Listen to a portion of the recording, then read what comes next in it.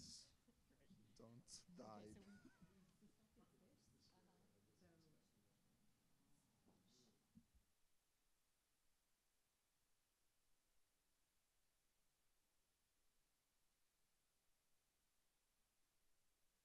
that it worked, yeah.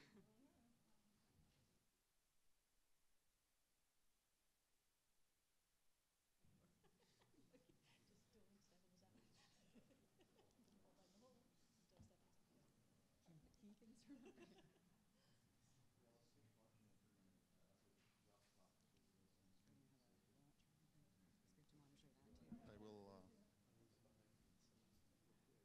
What time are we supposed to start? 12. Oh. So we should start. Okay. Right.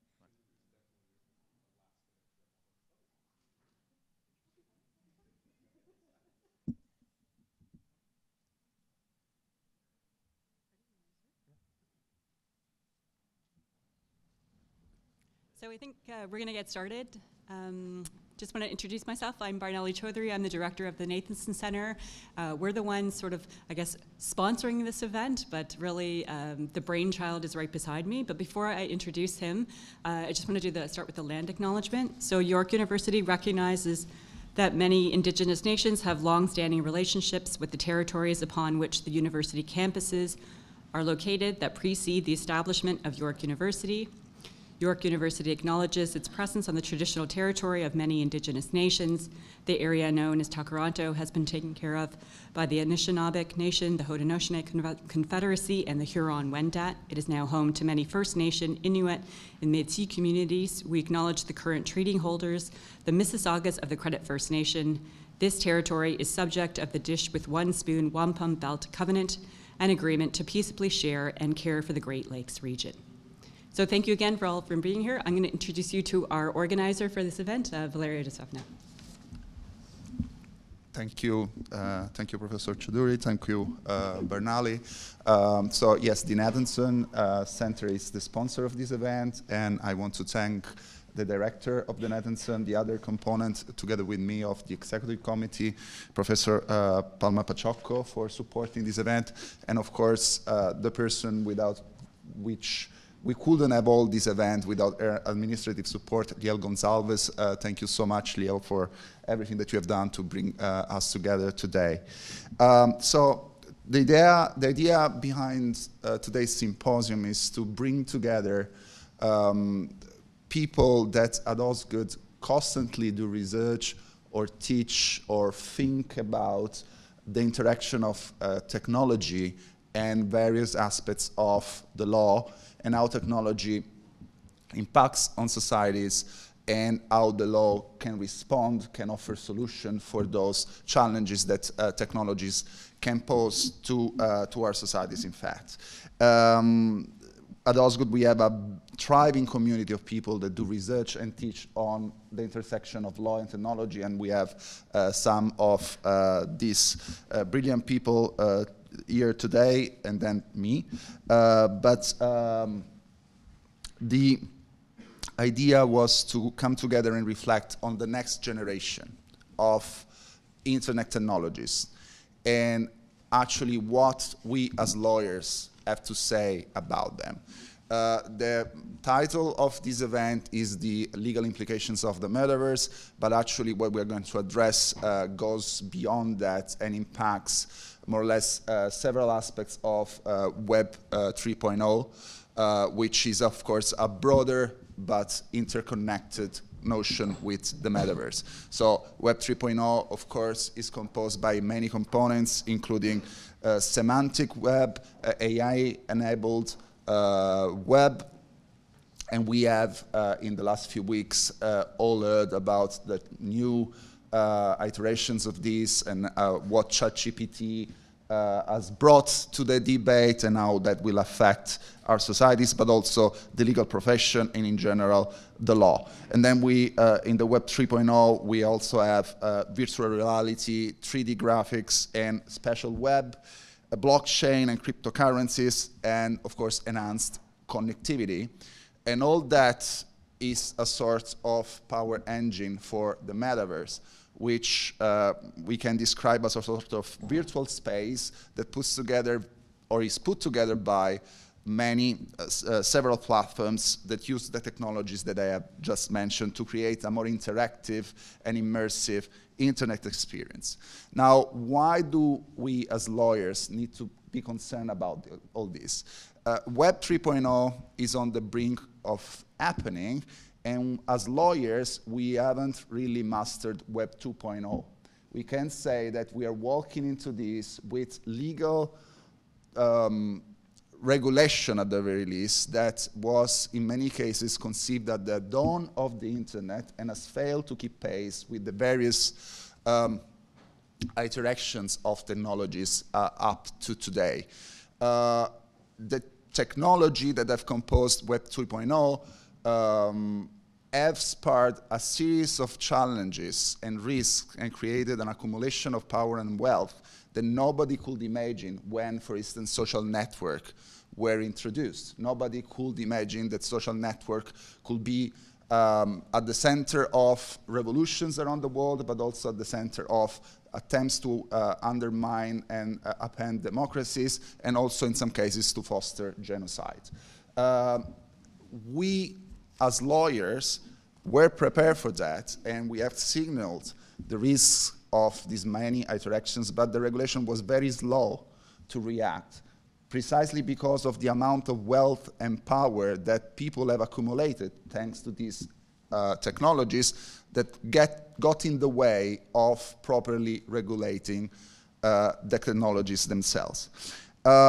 As lawyers, we have a duty to be prepared to what comes next, and this is why we're holding this symposium today. So thank you very much for being with us today. I want to thank you, thank also the people that are connected online. And without further ado, I will now give the floor to the first of our speakers of today, Professor Carys Craig. Professor Craig is the academic director of the Osgoode Professional Development LLM program in intellectual property law.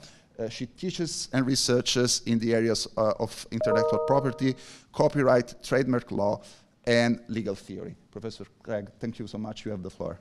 Thank you very much. I just want to check that the mic is working and the slides are up. Okay, perfect. All right, well, thank you everyone for being here, first and foremost, and thanks to Valerio and Barnali and the Nathanson Centre for bringing us together to talk about the subject of law and the metaverse. I'm not quite ready to say the important subject of law and the metaverse, because I think in part that's what we're here today to consider, right? How salient, how substantive really are the new challenges, if any new challenges, that the metaverse presents for law. But before I get ahead of myself, I want to give you a sense of the kinds of issues, whether they're new or not so new, maybe that the metaverse is presenting for the law of intellectual property specifically. So, fingers crossed, yes? Hello.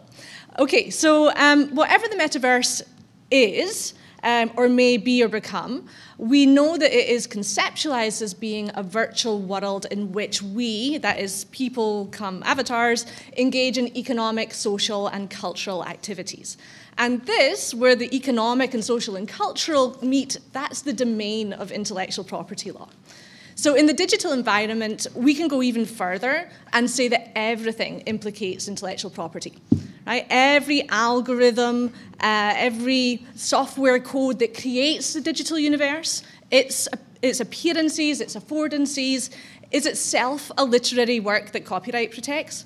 And then every aspect of the user interface, every image or visual element that we encounter on the screen or on our headsets, that can be a separate artistic copyright work akin to a picture or a movie or a video game. The avatars and the virtual world that they inhabit are all, in other words, copyright works brought into being by other underlying copyright works. And that's just the start, right? Because at that point, the avatars and the virtual world that they inhabit can begin buying branded clothing, they can create art and buy art, they can set up stores and art galleries, they can build buildings, they can perform dance routines, and so on.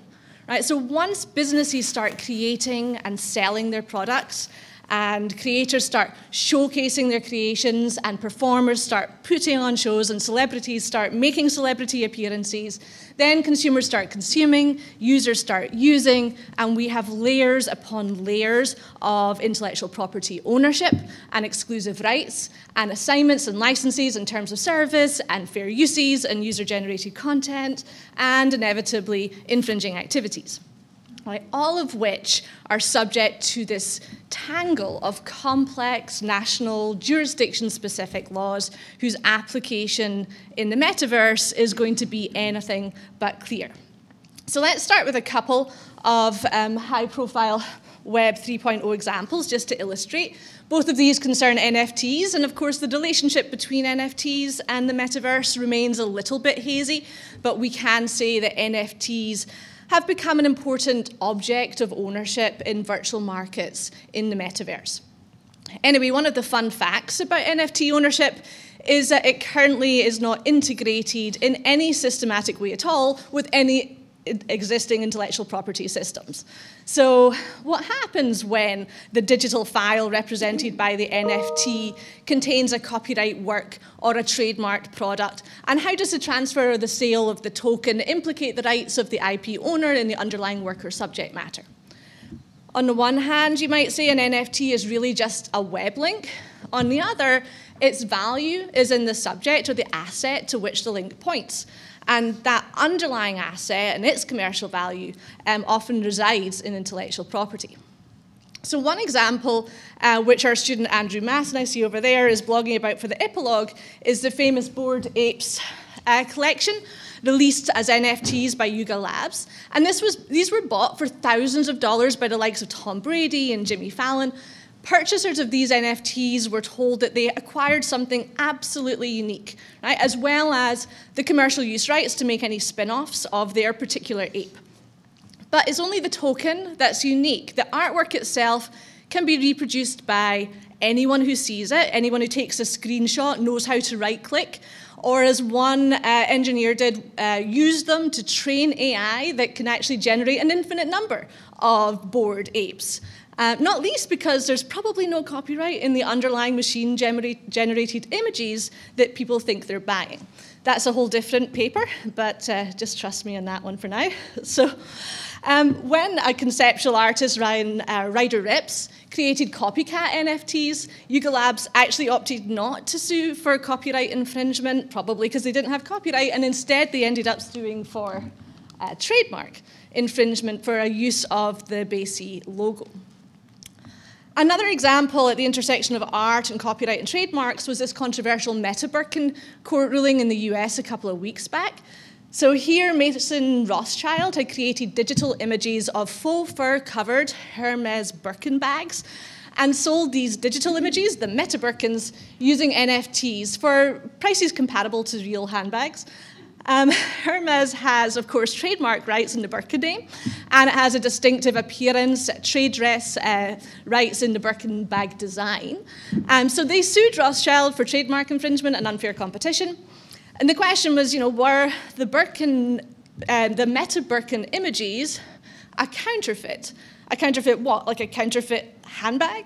So does Hermes have trademark rights that extend to a digital handbag image in the metaverse? So in the US, under something called the Rogers test, the use of a trademark in an artistic work is actionable only if the use has no artistic relevance to the underlying work or explicitly misleads us to its source.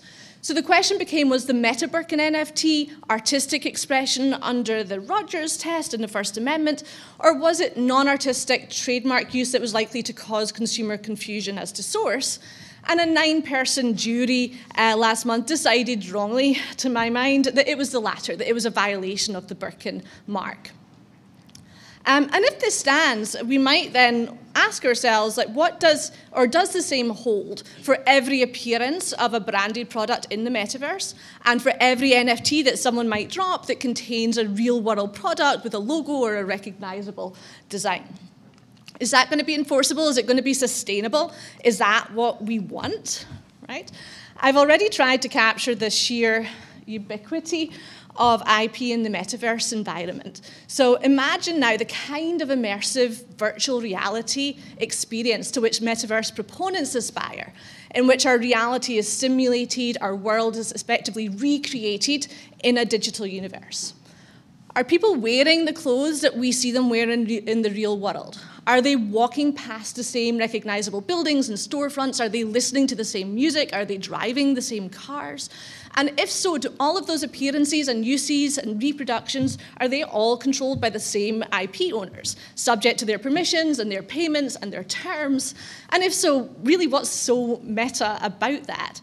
Right? We've already encountered all of these issues in the context of video games. So Lindsay Lohan famously, in the end unsuccessfully, sued the makers of Grand Theft Auto, claiming that they misappropriated her likeness and persona. She was flattering herself. Fresh Prince star Ribeiro's brought suits against Epic Games and Take-Two for using his famous Carlton dance as an emote in Fortnite. They also fended off a lawsuit by a tattoo artist who claimed that the reproduction and sale of her tattoo on LeBron James, or at least on his avatar in the NBA game, was an infringing reproduction of her artistic work. And Activision prevailed in a lawsuit brought by the makers of Humvees for their unlicensed inclusion in the Call of Duty game. Here, actually, the Rogers test was found to apply, right? So the digital Humvees were found to be artistic expression that was used to achieve realism in the game and therefore permitted without a license. So in Canada, if that's where indeed we are in the metaverse, if we want a realistic immersive experience, like you see here on the left in Call of Duty in Amsterdam, one that doesn't depend upon permissions and payments and exclusions at every single turn, we're going to need to rely on a strong set of user rights and clear limits and exceptions to IP protections. Unfortunately, we don't really have those in the real world of IP. Right? There is a limited exception in Canada that allows for the reproduction of a public building or sculpture in a public place, but it's going to apply only if the metaverse environment counts as a cinematographic work. There are many countries that don't even have that freedom, the freedom of panorama. So in France, for example, lucky for Mark Zuckerberg with his incredibly realistic rendering of the Eiffel Tower, that is actually in the public domain, but not if you want to show it at night with the light show. We allow in Canada incidental inclusion of one copyright work in another, but only if that's not deliberate, which can hardly be said if it's carefully coded into the metaverse environment. And in Canada, there is no broad transformative fair use exception for repurposing copyright works. There is no Rogers test in trademark law. Any use that's likely to confuse or depreciate a mark can be enjoined without any available defense or seemingly any regard for freedom of expression. So in Canada, then, how should we understand the rights of real-life trademark owners as they migrate into the metaverse? It seems likely, that famous brands are going to be able to prevail in infringement claims against those people who reproduce their branded products or services in the metaverse. One of the funny things about trademark law is its compounding nature. The stronger the protections are assumed to be, the stronger they become. So if consumers think that the use of a trademark in the metaverse must be licensed, then licensed it must be, right? The mistaken inference of authorization or license can amount to confusion and so to trademark infringement. And we've allowed the expansion of trademark rights in this way through licensing, through merchandising mechanisms in the real world and our branded culture, and now we're going to see its implications in the metaverse, which is just going to become like the metaverse or the meta mall where we encounter all of these trademark products once again. So that, however, is a sort of defensive strategy that trademark owners are unlikely to rely upon. There's a whole new universe here of commercial opportunity, or so we're told. And so inevitably then it's time for the gold rush, right? The gold rush to the register in IP terms. So until recently, to register a trademark in Canada, you had to use it in Canada. That meant there had to be some sale of goods in Canada, some performance of service, some benefits experienced by Canadians in Canada. This is no longer the case. We've changed the law, and now basically all you have to do to get a registered trademark is apply for a registered trademark. At some point down the road, you do have to use it, and so we are going to have to ask, what does it mean to use a trademark in the metaverse? And is the metaverse in Canada, and when? For now, though, the important thing, according to the trademark lawyers, is just to apply for metaverse marks, right, before anybody else does. So we have another Osgoode student, Andrew Stavros, who's doing some research on this question. He found 160 trademark applications pending that included the term metaverse in the trademarks database. About 1/3 of those claimed for digital goods, and those present some interesting questions. So consider, for example, this one, the application by Kraft Foods for Velveeta cheese in virtual restaurants. I don't know about you, but I like my cheese real. On the other hand, it's a pretty good strategy or a pretty good diet plan. If you're going to dine in a Wendy's, better that it's a virtual Wendy's. We also have Nike has an application for the sale of virtual shoes. So you can actually already buy Nikes for your avatar in the NBA video game. A pair of Nike crypto kicks already sold as NFTs for almost $200,000 US. And okay, but what happens if your avatar falls and scrapes its virtual knee? Right, well, don't worry, because you can get a virtual Band-Aid for that. Okay, so in trademark law, we have something called the first sale doctrine, which means that once you buy a pair of Nike shoes, for example, you can resell them. You can sell them to a friend or sell them on eBay. But according to Nike, that doesn't mean that you can mint an NFT of the shoes and sell the token for future exchange with the actual physical shoes. So Nike's actually in a legal battle with StockX for doing just that. We might ask, is that any different than using a thumbnail photo of the shoes that you own on eBay? The future, then, of this first sale doctrine is really uncertain in the metaverse, okay? Because every sale really requires the reproduction of digital files and so implicates copyright, if not trademark. Anyway, the assumption we seem to be making here is that virtual products are simply digital analogs for their real-world equivalents, right? That goodwill acquired in the real world will naturally flow to the virtual realm, that trademark owners are entitled to claim in the metaverse what's already theirs by right. And there are a few problems with this. Just practically speaking, for one thing, the same trademark might have different owners in different jurisdictions. So which one is entitled to it in the metaverse? But also, the trademark owner's rights over the mark only exist in connection with specific wares and services, and only if the mark is distinctive of the owner as source. Trademarks are not owned absolutely. We protect goodwill in a mark because it communicates to consumers a certain consistency of quality and a common trade source.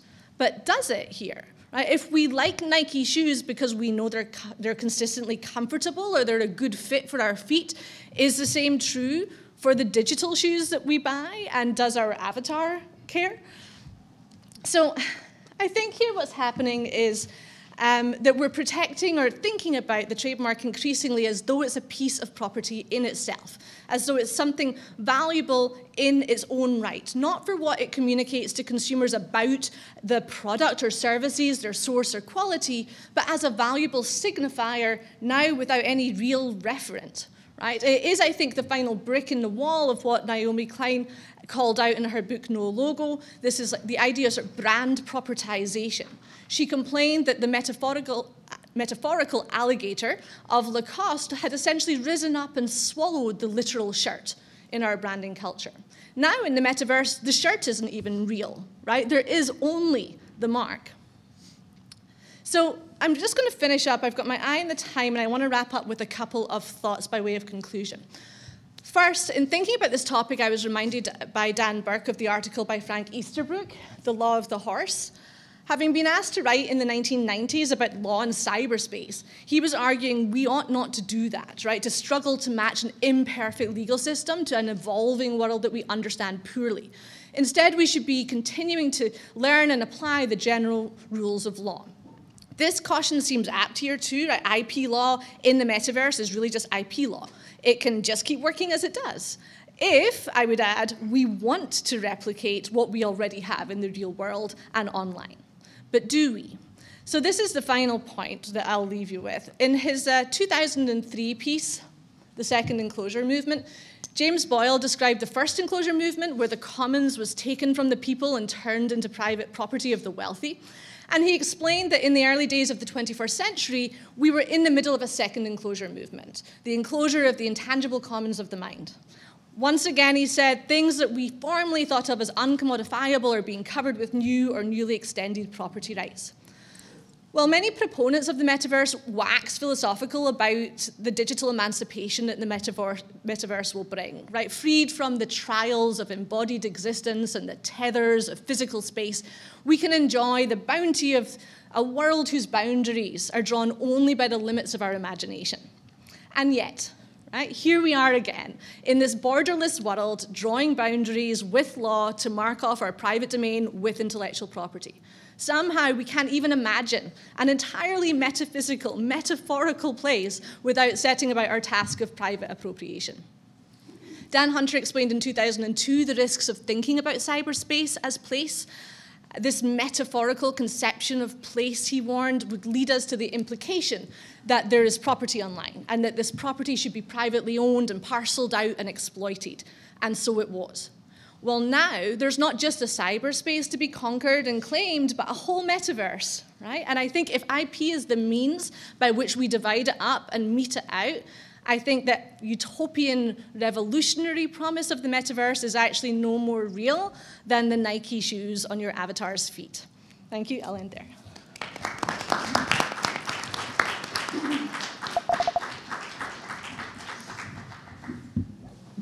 Thank you very much, Professor Craig. The next speaker is Professor Barnali Choudhury. She's the director of the Nathanson Center and a professor of law. She teaches and researches on business and international economic issues, especially as they intersect with human rights issues. Professor Choudhury, you have the floor. Thank you very much. So thank you very much, and thank you for coming to this. It's such a great to have it's so great to have this amazing turnout, so we're really delighted with that as well. I also want to give special thanks to Valerio for putting together this conference, which I think we wouldn't have come up with without his expertise, so thank you so much, Valerio. Now, I'm going to be talking about the issues relating to business and human rights, related to the metaverse from the perspective of business and human rights. And my specific interest is really whether business has different responsibilities for human rights protection in the metaverse than they would have in the non-digital world. But before we get going, I thought maybe we should look at some of the benefits that the metaverse can offer to human rights. So some of the things that the metaverse can offer is that it can help with the right to health. So examples include the use of metaverse-related technology to treat lazy eye disorder in children, or to act as an aid in finding tumors in diagnostic imaging scans. The metaverse is also being used to help with the right to education. So education in the metaverse can bring together students from different locations, which increases the reach of a particular education institution, as well as provides greater access to education for students. It can also enable students to be able to understand and manipulate data in 3D. And this gives them the opportunity to learn from simulations and to practice procedures without any risk. And finally, the metaverse is enabling different forms of protest and freedom of expression, particularly in areas where it might be physically impossible or dangerous to protest. However, beyond these human rights benefits, the metaverse also raises risks to human rights. So for one, it continues down the path that other technological advances have already made in creating threats to privacy. So most of us are already aware of the threats to our data privacy that the internet poses through its things like its data collection and data sharing functions. And for the most part, the privacy concerns center around information data. So information like our names, our address, or our credit card information. And the metaverse is going to continue these human rights risks, although as some commentators have already noted, the metaverse is going to involve data collection on steroids. And that's because the technology involved in the metaverse is going to enable the capture of much more specific information about us. So information like our eye movement, our body poses, our voice, and even the way we scrunch our noses. All of this information is going to be tracked. And this biometric data information will then be used to make inferences about us. So for instance, if we look at tracking data about eye movement, we can see that it reveals a host of information about a person. So it includes information like their gender, their age, their ethnicity, their body weight, their personality traits, their drug consumption habits, their emotional state, their skills and abilities, their fears, their interests, even their sexual preferences, and their physical and mental and health conditions. And if we look at things like voice and speech analysis, that's going to look at the way that we speak and whether that's going to be able to help us decipher information about things like our physical traits, our geographical origin, our emotions, our level of intoxication and sleepiness, our age, our gender, our health conditions, and even our socioeconomic status. So in other words, we may enter the metaverse simply to enjoy a game or some other type of leisure activity, and we actually end up revealing intimate portraits about our lives without even knowing about it. Now, the metaverse also raises concerns about autonomy. So human rights are protections of our normative agency, and as a result, limitations on our autonomy can have an impact on the agency that underpins our human rights.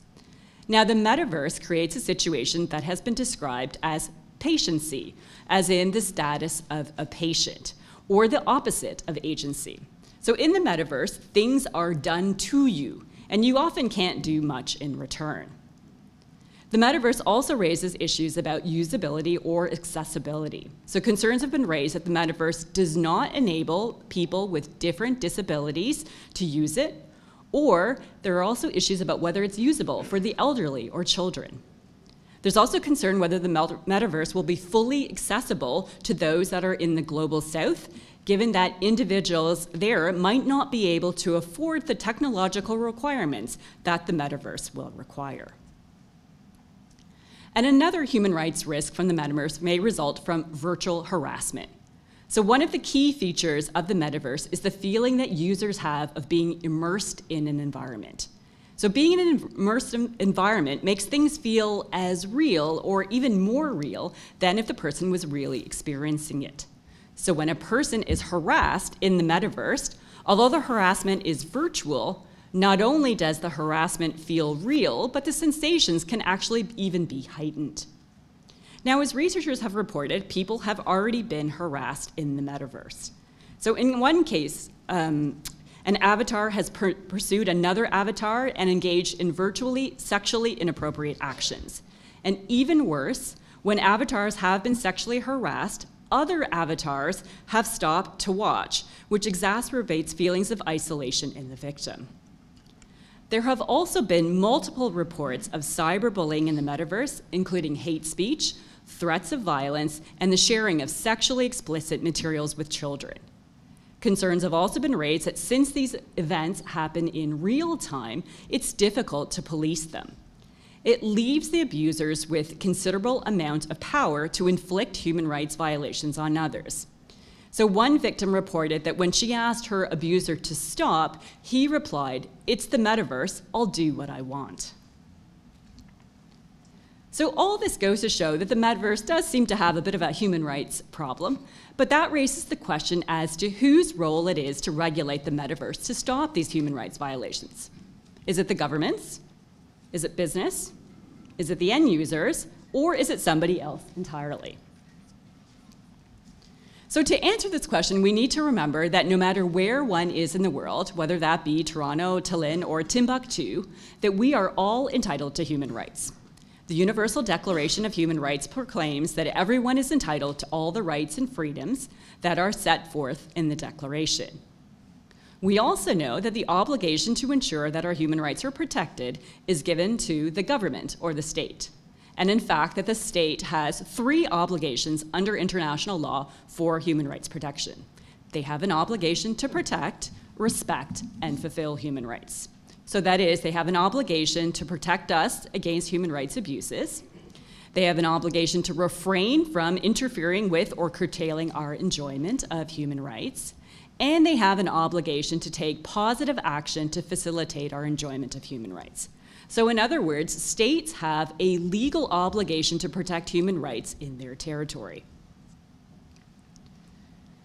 We also know that under international law, business has different responsibilities for human rights than states. So whereas a state has a legal responsibility to protect, respect, and fulfill human rights, business only has a responsibility, not a legal obligation, to respect human rights. And the United Nations Guiding Principles on Business and Human Rights tell us that that means that a business is obliged to have a responsibility not to harm human rights and to be duly diligent in respecting human rights. So to some extent, we can say that there is some logic behind the lesser responsibility for corporations than states for protecting human rights. Of course, a state has sovereign authority over a territory, so they can make whatever rules that they want to protect human rights. And in the non-digital world, of course, businesses don't have this same power. But in the metaverse, it's unclear who has sovereign authority over the metaverse to enforce human rights protection. One possibility could be that the business, in the form of the metaverse platform owner, should be the one that's responsible. So for instance, is it possible that Animoca Brands, which is the corporate owner of Sandbox, one of the most popular metaverse platforms, are they the ones that should have responsibility for human rights? Or should it be China, where Animoca Brands is headquartered? Or should it be the owner of individual lands in the metaverse on which a human rights violation has occurred? So for example, if the human rights violation occurs at a Snoop Dogg concert on Snoop Dogg's land in the metaverse, should Snoop Dogg be the one that's held responsible? So while determining who is ultimately responsible for enforcing human rights in the metaverse is still currently unclear, what is clear is that the classic paradigm of states having primary responsibility for the protection of human rights has been upended in the metaverse. So since the metaverse is created by corporations, then it's arguable that corporations actually in the metaverse are the ones with the so-called sovereign authority, just like the state is in the classic paradigm. So in other words, the corporation as the creator of either the metaverse itself or lands within it has taken on the role of the de facto role of sovereign ruler. And just like the state takes on human rights obligations as the sovereign ruler, then one could expect businesses to take on similar roles in the metaverse. What is interesting is that if we decide that the corporation should bear the role of the human rights protector in the metaverse, then businesses may have to take on comparable human rights roles to states in the non-digital world. So that would mean that in the metaverse, corporations have the responsibility to protect, respect, and fulfill human rights. This means that they would be required to protect us against human rights abuses, refrain from interfering with or curtailing our enjoyment of human rights, and take positive action to facilitate our enjoyment of human rights. That's a much larger role for corporations vis-a-vis human rights than that has been contemplated by the United Nations Guiding Principles on Business and Human Rights. The UNGPs would only require businesses not to harm human rights and be duly diligent in respecting human rights if it was applied in the metaverse. Now, one possible way to ensure that corporations would take on their role of protectors of human rights in the metaverse would be to establish a metaverse charter of human rights. So this would lay out the human rights that need to be protected in the digital world and what businesses' legal obligations would be to protect these rights. The Metaverse Charter would be akin to the UN Charter of Human Rights in the non-digital world. And every metaverse platform provider, or even every entity establishing a land in the metaverse, would be required to adhere to the obligations in the Charter. However, we need one additional component which doesn't exist with the UN Charter, and that's to ensure its enforceability. So this could be done, for example, by making the Metaverse Charter enforceable in an international court or in arbitration. But even if we were to expand corporate obligations for protecting human rights in the metaverse, it wouldn't mean that governments wouldn't have a role as well. So governments, for example, could be in charge of developing protocols to assure the protection of human rights in the metaverse.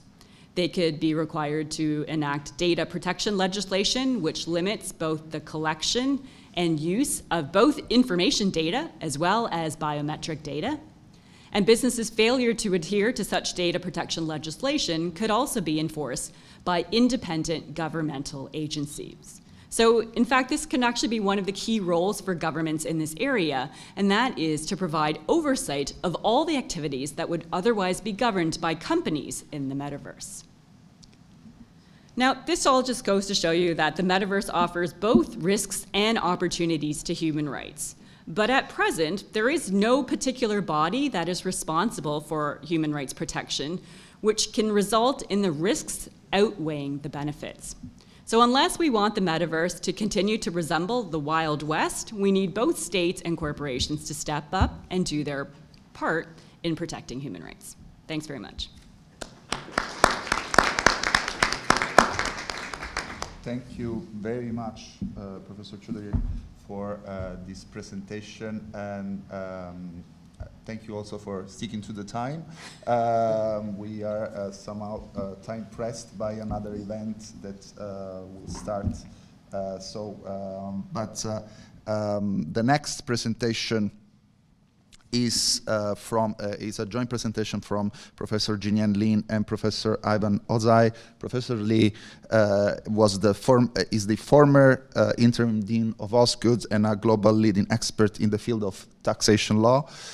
Professor Ozai researches and is a professor at Osgoode, of course, and also researches and teaches in national and international tax law. You have the floor. Thank you very much.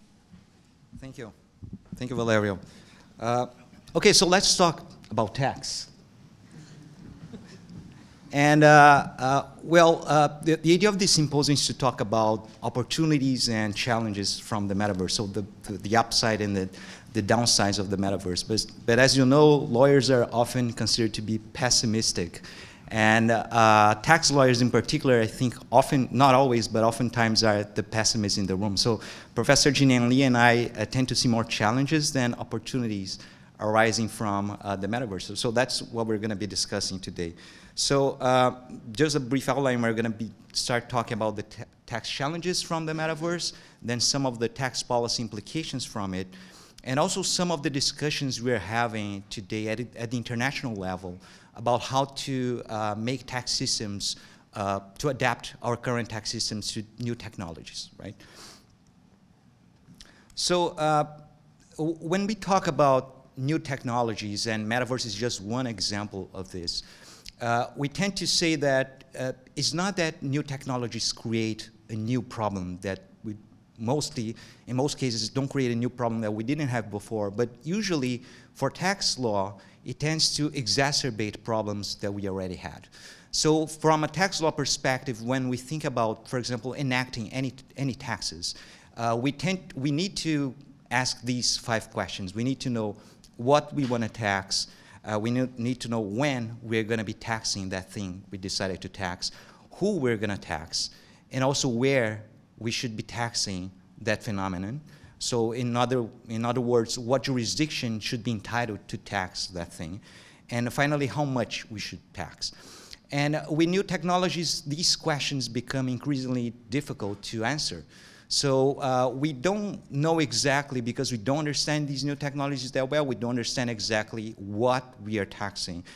We may not be sure when it's taxing, because our tax systems today, they were designed for a brick-and-mortar economy, which means we tend to require physical things, or to tax things that are not maybe physical, but they can be materialized in physical things. So when we don't have materialization, it's difficult to determine when things take place.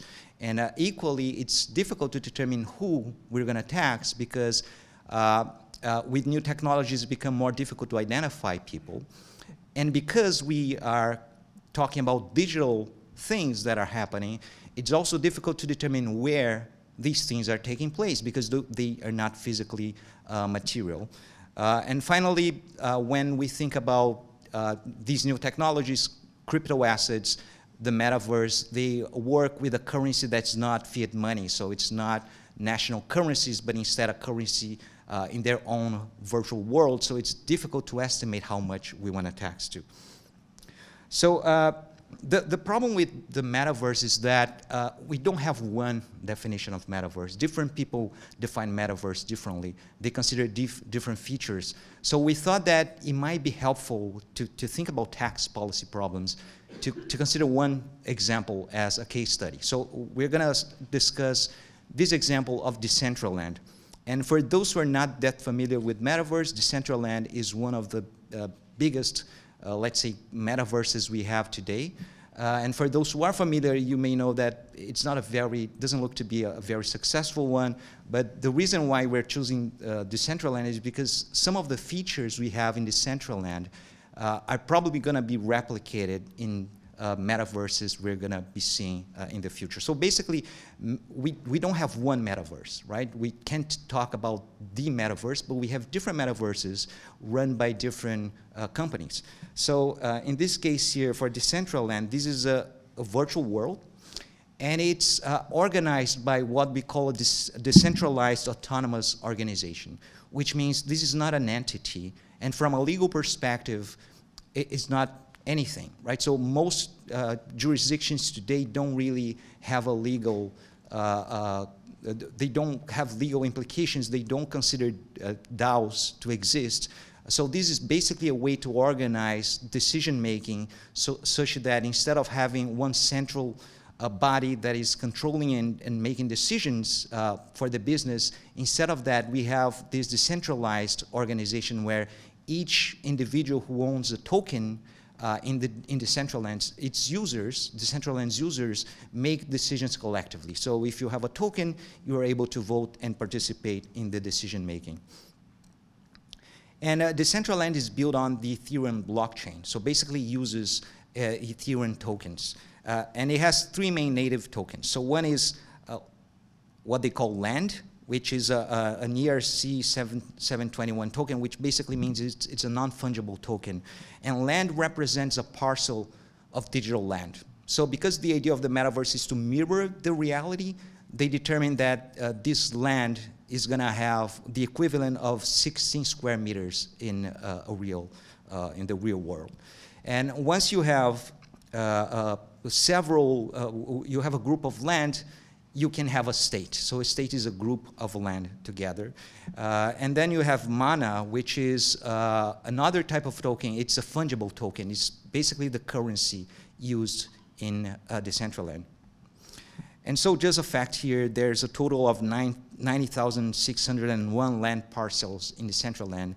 And basically they limited the amount of parcels available to sort of limit the supply so that you can ensure you have scarcity and as such you have an upward pressure on the price.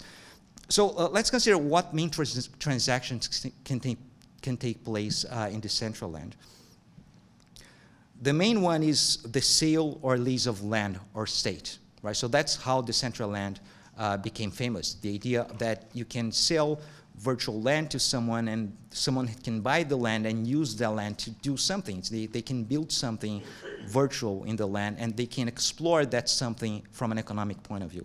So we have the sale and lease of land, but we also have other economic transactions taking place in the metaverse. So once I buy the land or I buy a state, I can build things there. I can, for example, have a social space where I have people gathering together and I charge people to use my space.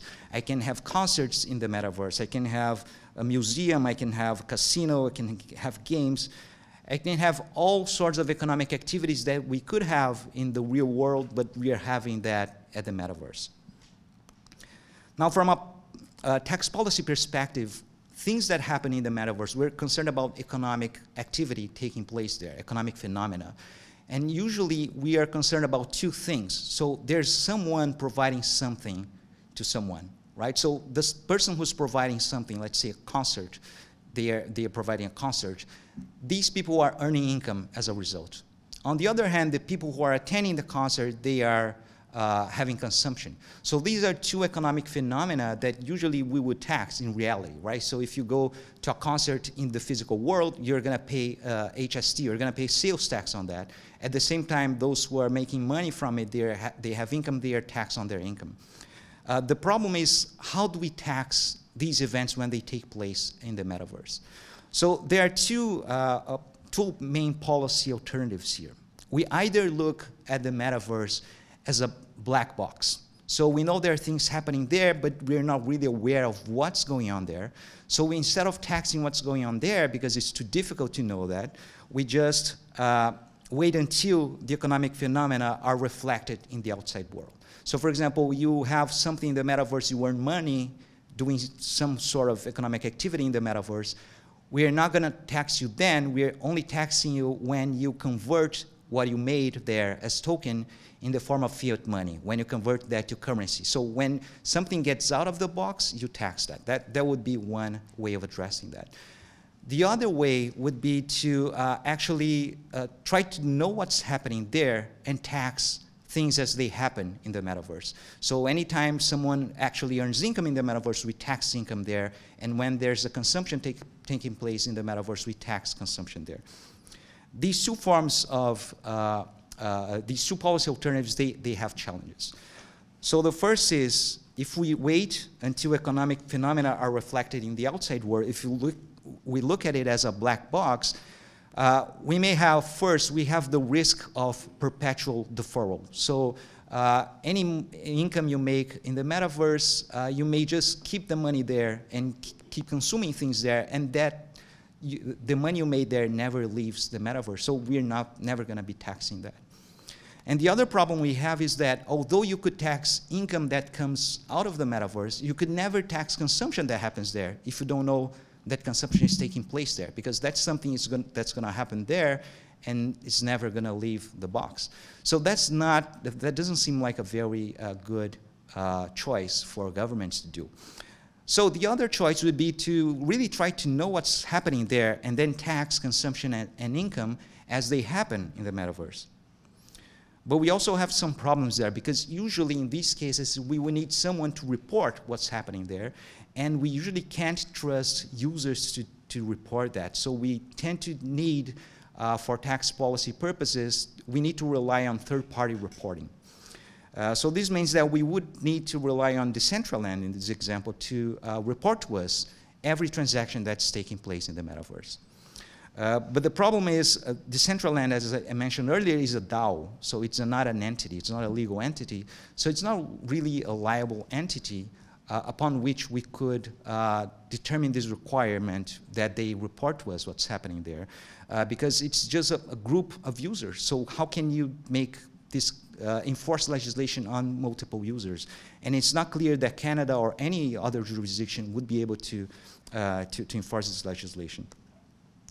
The other problem is, even if we solve this problem, we still may have a problem for Decentraland to know the user's location. Because it's likely going to be the case that metaverses in the future, they are going to allow anonymity.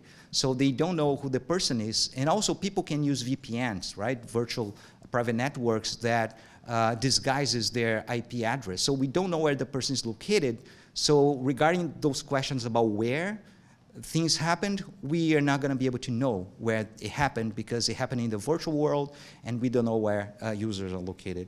And finally, we still have the problem that Decentraland may not be even aware that some transactions took place, because transactions can be made outside of the platform. So it's not clear that they would have all this information.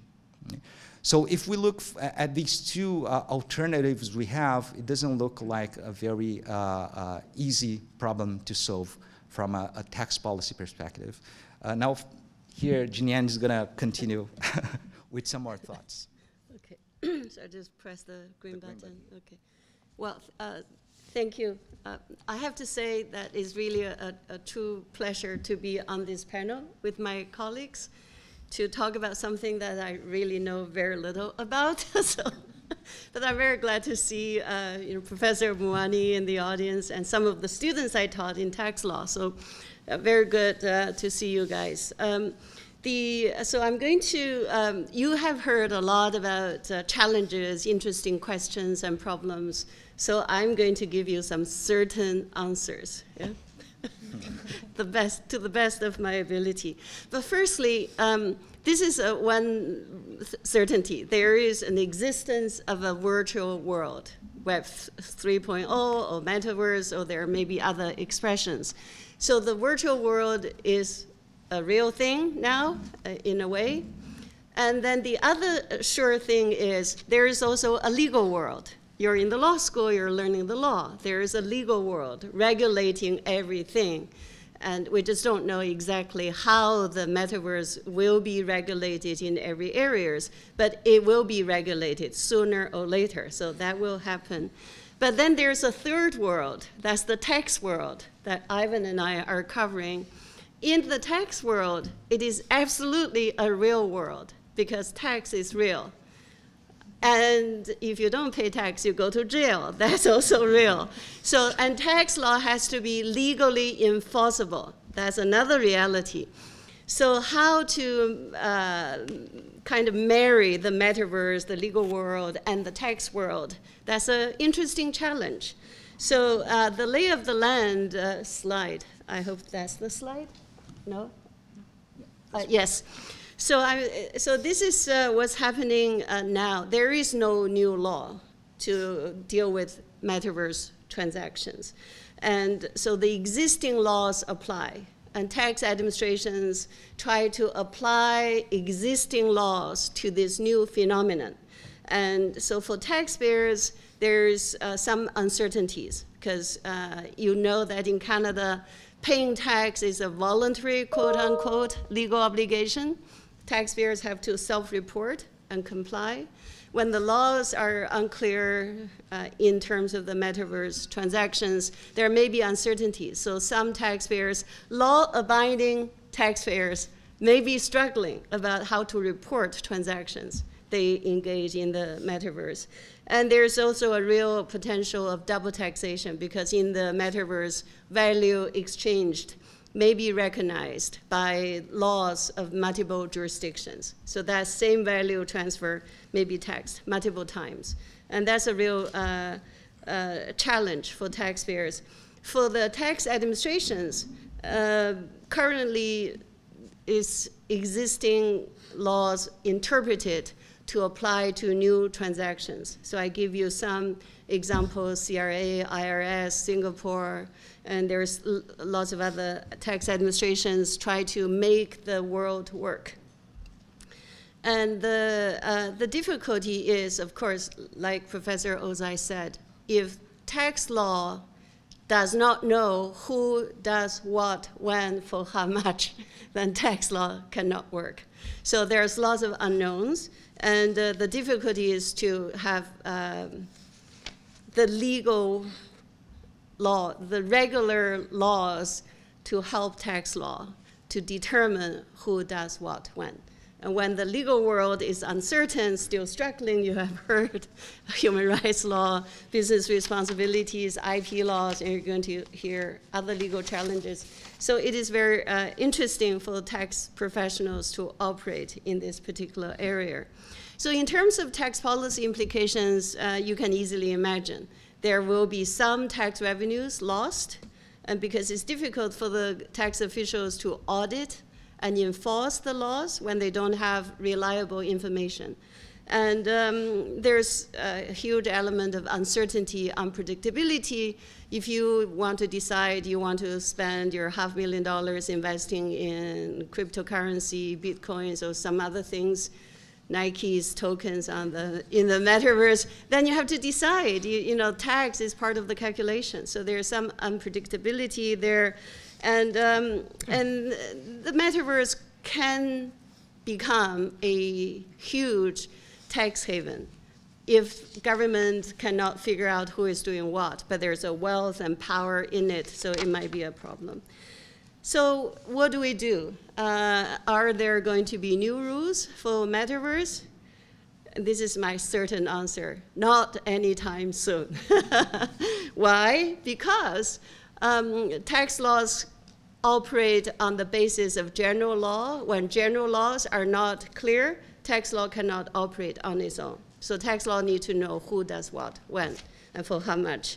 And then there is international, this is a global issue, so no national government will go ahead, legislate tax rules, because it will scare away investors, it will create lots of problems. So no single country can act alone. In the meantime, there is no global tax organization. So you can see the challenge. And if I the time is up. So if I can guide you the trajectory of change with respect to e-commerce. E-commerce started in the early 1990s. People were saying the sky is going to fall. All the sales taxes revenue will disappear into cyberspace. And guess what? None of that actually happened to a degree that affect the tax system. So nothing happened until today. So that's the trajectory. So even today, nothing happened. We're still studying. That's the reality. So thank you. Sorry for the delay.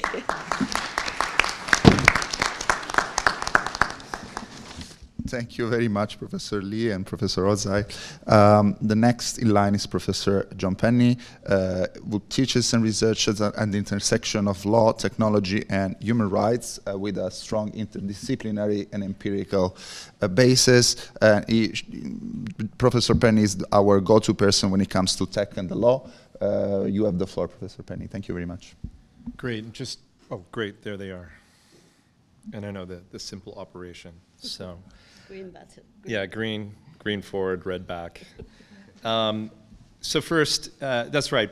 Per my title, I'm going to be talking about what I call some privacy lessons from early virtual worlds and virtual world scholarship. And I like how Ivan in his remarks, he talked about being a tax lawyer. You're inherently sort of pessimistic. I would say that to be a privacy lawyer today and being a privacy lawyer, in the future world of metaverses, I think it's sort of like the glass is empty, broken, and I'm going to cut my hand open on it. So as bad as it gets as a tax lawyer, I can tell you it gets worse as a privacy lawyer. Maybe you'll get a sense of this from some of my remarks.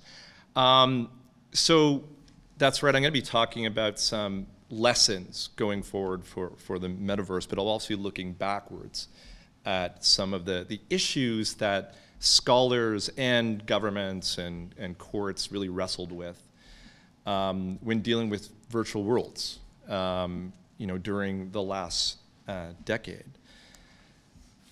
And one of the real joys for me in engaging with legal issues concerning the metaverse is the fact that I get to re-engage with some of this scholarship, in particular the work of one Professor Greg Listoka, who really was a leading scholar of virtual worlds. And in fact, his book, which was published in 2010, which is actually Creative Commons, it's public domain, you can just Google it and find it online, really, I think, anticipates and predicts a lot of the challenges, both on privacy, IP, and a range of issues when it comes to the metaverse. And from a personal side, Greg was a mentor and a friend to me, and unfortunately died due to an aggressive form of cancer too early. But I think we're really lucky to have his insights, which I think provides some great guidance on privacy and a range of these different issues going forward. So I would invite you, if you're interested in these issues, take a look at Greg's work. So we've been talking about the metaverse, and I know there's no agreed upon definition. But when you look at what's been written, typically one of the definitions, they often will include reference to virtual reality, augmented reality, avatars, and massive online networks, and you get a sense for some of the other presentations as well. And so when I first started engaging with issues around the metaverse, I immediately started thinking about early virtual worlds, right? An example of being Ultima Online, EverQuest, Sims Online, EVE Online, Britannia, World of Warcraft, Second Life. These were real virtual worlds that were wildly popular in the last decade. Who here has actually ever played or engaged in one of these virtual worlds? Come on, don't be shy. There we go. More hands up. Great. Yeah, I mean, just a few sort of data points on these virtual worlds. As of 2009, there were over 100 million people who are interacting in some ways with these kinds of virtual worlds in the last decade, including, according to another survey, 20% of teens and 10% of adults. And in fact, by the end of the decade, transactions, in particular on Second Life, we had a real virtual economy that had grown. I can't remember exactly the sort of the GDP of the Second Life economy, but by 2009, daily virtual property transactions amounted over $1 million USD on Second Life alone. So there was, at the same time, naturally, an explosion of scholarship that dealt with a lot of these issues concerning IP regulation and what I'm going to be talking about, privacy. And there are some real lessons, I think, from the issues that were tackled, what worked, what didn't, to provide a way, sort of a roadwork for dealing with these issues going forward. So here are some of the lessons based on sort of my looking back and looking forward. So the first one being leakage isn't a privacy priority. Now you're probably thinking, what the heck does John mean? But I say leakage. The idea here was a primary privacy concern for early virtual worlds and the scholars dealing with privacy was concerned that there'd be information about your anonymous virtual world avatar and the things that you're doing in this virtual space. There'd be some link between your virtual identity and your real world identity. And let me just give you an example. So here, one of the sort of leading privacy scholars of virtual worlds at the time, Tal Zarsky, who's now, I believe, a dean at University of Haifa in Israel, he sort of opens one of his leading works with this very brief analogy drawing on Joseph K. From fiction. And his big concern in this fictional account is that some of his online activities as Castleman has leaked out somehow to online spaces, right? And I think the reason why there was a focus for this, and here's sort of another quote from Zarsky's work. Oh, sorry, I realize there we go. Some real, as stated by Zarsky in one of his other leading works, is that a primary privacy concern was this link. And you understand a little bit from this that there's this playfulness about virtual worlds, this idea that you can go to this virtual space, similar to the kind of spatial thinking that Carys mentioned, thinking of virtual worlds as a place to go where you can create a whole new anonymous identity and do playful, creative things. And there was a real concern back then that you'd want to keep that anonymous avatar and linkage between your real world identity is offline linked. And I would say that today that's really no longer a concern because the algorithms that are going to dominate the metaverse don't care about your differing virtual and real space identities. Right? And just to add to some of the privacy concerns that Barnali mentioned earlier in her presentation, just to give you a sense of what's at stake here, a 20 minutes of virtual reality use generates some 2 million unique data elements. Right? And as Barnali mentioned, it's the way you breathe, walk, think, move, etc. Data collection in the metaverse is involuntary, continuous, rendering consent, which is sort of the cornerstone of our existing privacy regimes, in Canada at least, almost impossible.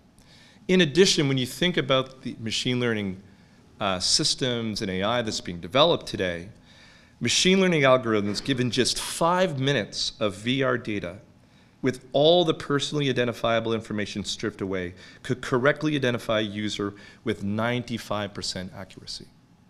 So even when the data is anonymous, the data is going to reveal who you are with these powerful AI techniques. And that linkage is just happening all the time. All the definitions, typical definitions of the metaverse, is really about the fact that the metaverse will allow for seamless connections between the physical and the virtual realm. That data is going to be combined by these systems with the other data like ubiquitous computing,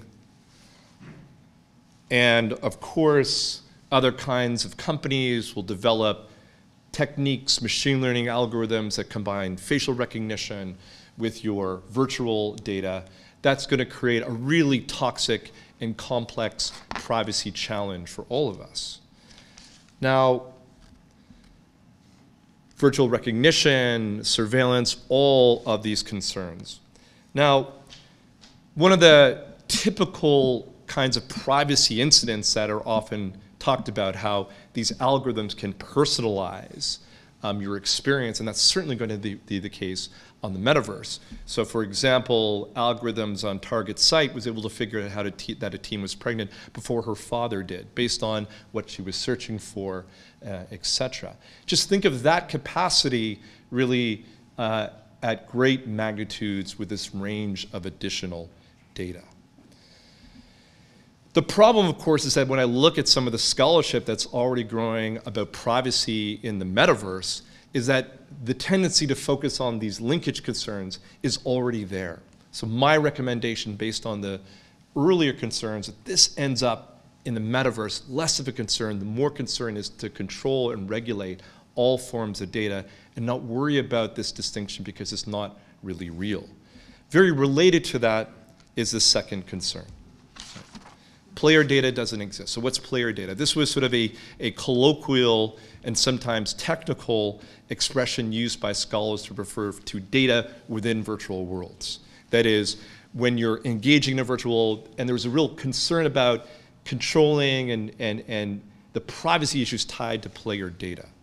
But once again, this is based on this assumed distinction between virtual and offline worlds, which really doesn't hold up to the technology and the tracking today. And if you look at some of the concerns from the scholarship, it was concerned with manipulation, collection, surveillance, price discrimination. These are all valid concerns, but what I would suggest to privacy scholars today is don't be concerned just about this within virtual worlds. Be concerned with how the data within virtual worlds will be used to manipulate you online and offline as well. And in fact, this was something that Greg Listoka himself and other scholars actually anticipated. The reality that a lot of this data, you should make these distinctions. There's no player data or offline data. It's all human-related data. And Greg's sort of anticipation was that the point was all of this will be used to monetize your experience, leading to potential for great exploitation, manipulation, and the like.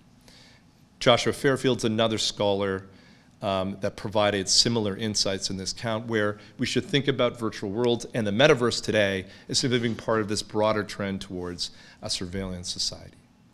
Okay, 3.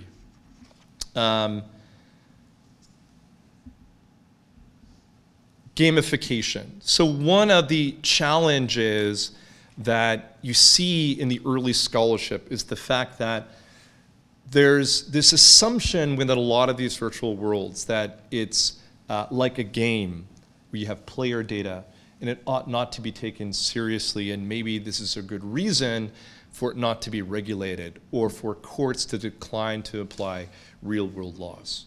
Right? And you see that actually in early cases, courts are struggling. Where do you draw the line between a virtual object in World of Warcraft and certain kinds of virtual world contexts compared to ones that are more analogous to the real world, like Second Life, which had real virtual world economies and issues like that. I think the lessons that we have since that decade is that gamification isn't a reason not to regulate, that is, to decline because it's a game, it's playful. The assumption is this is a different context where a presumption against the application of the law shouldn't apply. I think instead, let me make sure I'm on the right side, there we go. I think the real assumption here is that gamification, which has been used and abused by companies, by social media platforms, in order to add a kind of playfulness to data collection, to surveillance. This is a reason for us to take this seriously and to regulate. And this was something that I think Greg anticipated in his work and anticipated the work of Julie Cohen whose brilliant work on the legal constructions of information capitalism expressly talks about this phenomena, that gamification is used by these companies to render surveillance and data collection sort of playful. Be a part of this virtual world, spend time with your friends, relax. It's not to be taken seriously, but the data that's being collected and how it's going to be used really requires a serious response. And fourthly, one of the other tendencies towards the earlier scholarship is looking at virtual property law as being a foundation for privacy. And that, again, is something that's shown to have been a real dead end. Today, the regimes that are going to be regulating virtual worlds like the metaverse is going to be contract law, and it's going to be statute. The problem with Canada today is contract law, as we all know, no one reads terms of service, so there are great holes in that as a practical legal regime to deal with privacy and data protection issues. And our current data protection regime, the PIPEDA, has so many holes that needs significant reforms, but the problem is that the current laws that are being proposed by the government, the Consumer Privacy Protection Act, has even greater holes. So we're going to need consumer protection statutes to be reformed and updated. We're going to need more robust data protection. And maybe one final lesson, just to finish with, there's also really an assumption in the early scholarship that, you know, as these virtual worlds, as more people migrate to the metaverses and spend more time there, inevitably lawmakers will respond and there'll be new laws. That was proven not to be the case. Why? Because these powerful actors can lobby and they can undercut both judicial and legislative policymaking on this count. So if we want to be serious about privacy, we need to advocate for better privacy protections. Thanks. Thank you. Thank you very much, Professor Penney. And now we have Professor Dan Priel. Professor Priel teaches and researches on everything, basically, but specifically on legal theory, private law, welfare state and the law, and the history of ideas. Professor Priel, thank you very much. You have the floor. Can I have my slides? Great. Okay. So, thank you, Valerio, for organizing this wonderful event. Already I've learned so much, and one thing to counter what Valerio said is that I've actually never thought much or written about the metaverse. So this was a real opportunity for me to think about the metaverse. As a beginner, I sort of started with this, which you may know, it's from the ancient days of the internet, 1996, a Declaration of Independence of Cyberspace, and it reflects this idea of the internet as this new place with no government, with no boundaries, and that will be a utopian place, exactly for this reason. And somehow, something went wrong on the way to utopia, so here are just the titles of 3 books from the last decade or so. And you can see the net delusion, hate crimes in cyberspace, the shame machine, all reflecting a somewhat a different change in how we think about the internet. And if you want another example of this, which I thought sort of reflects perhaps best the change in attitudes, these are 2 books by the same author. One is sort of peak internet utopia, The Wealth of Networks, 2006.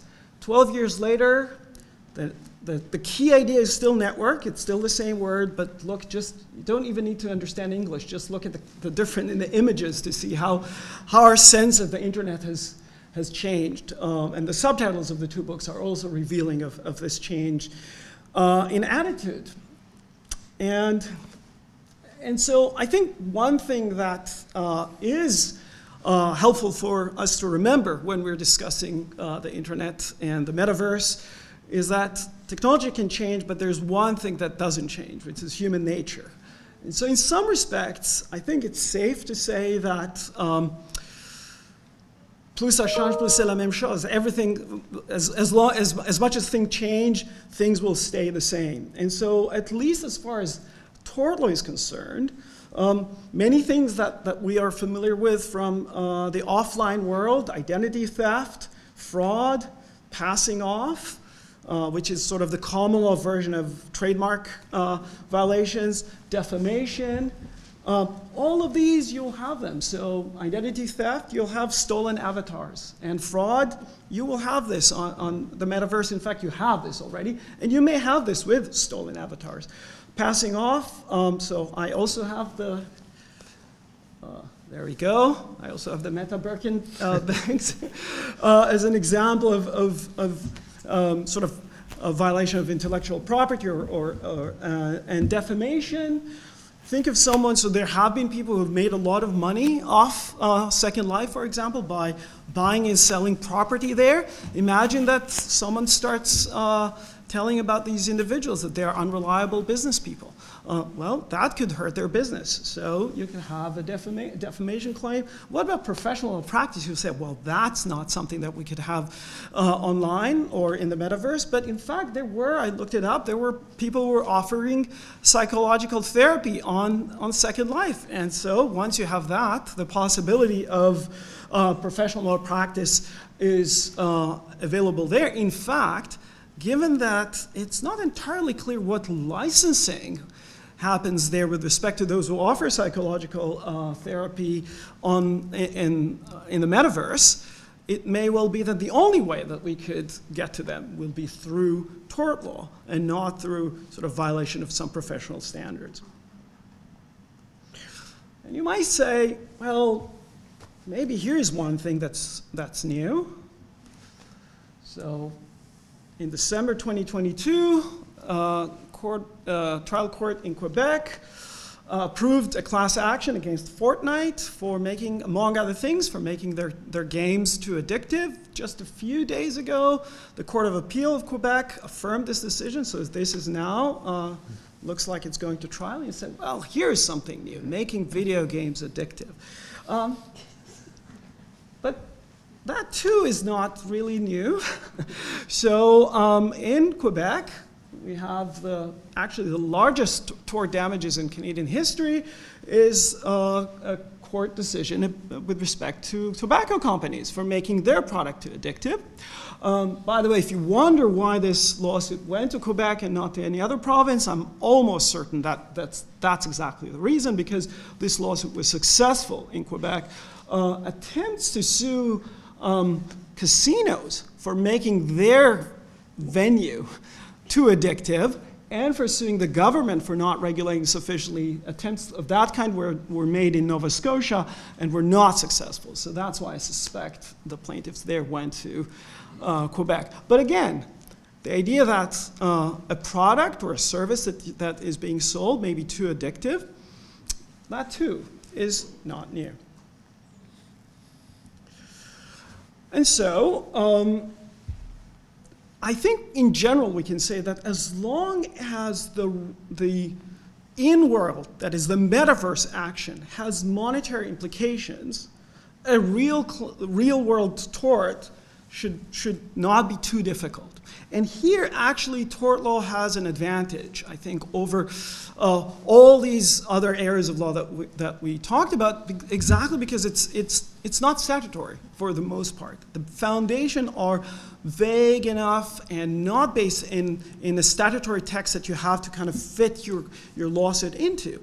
And that sort of, in some respects, is the weakness of tort law, but that's also its strength when you have a new area which is poorly regulated, where courts can actually step in and say, actually, you know, this is not that difficult from something that we've seen before, and we can analogize or extend tort law to this new domain.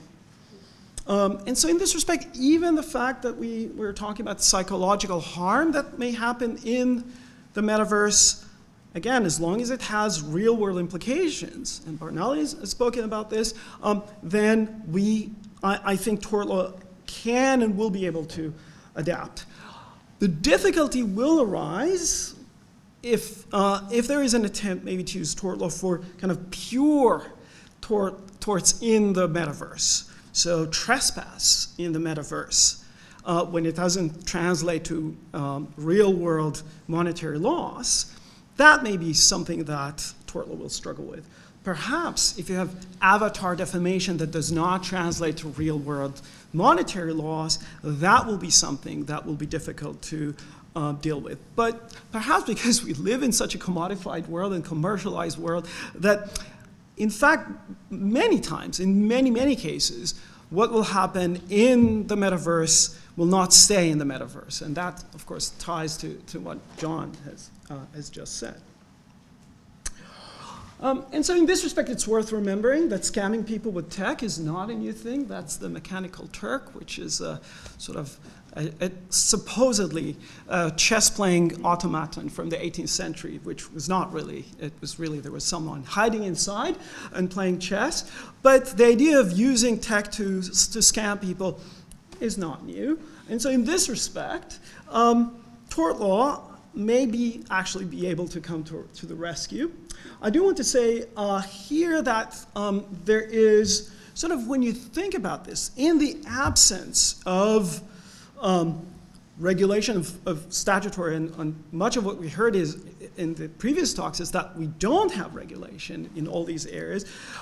So think about it in this way. We have, on the one hand, privatized regulation, right? So when you say, oh, we have free speech in Canada, in fact, what we have is outsourced speech regulation to YouTube, to Facebook, to Twitter. We've outsourced to them the regulation of speech, and we have tort law in the background. Interestingly, and I think not insignificantly, one further layer in which you can use tort law is to sue the software company for failing to regulate, right? So if you want to say, if you've been harmed by someone in the metaverse and you think that you would want to get compensation and say, my chances of getting compensation from the person who did this are insignificant, you may well try. I'm not going to say it's going to be simple, but it's definitely something that I can see will happen, that people will actually sue Second Life or Facebook or Meta now for the sake of, by saying you have failed to regulate properly. And so here again, tort law actually may be, at least for a while, the go-to option. Now, for all this, you may say, okay, so you gave us a rather boring and maybe disappointing answer in the sense that you just said everything will stay the same, nothing will change. And so I do want to suggest maybe, and here maybe because it's early days, I want to speculate on something somewhat related to what Barnali has spoken about the possibility that maybe the metaverse may make something a little bit better. And so I return to this statement from the early days of the internet. And typically this statement is mentioned in the context of this boundaryless world, this governmentless world. But as Carys has said, there's something else that people now talk about in the context of the metaverse.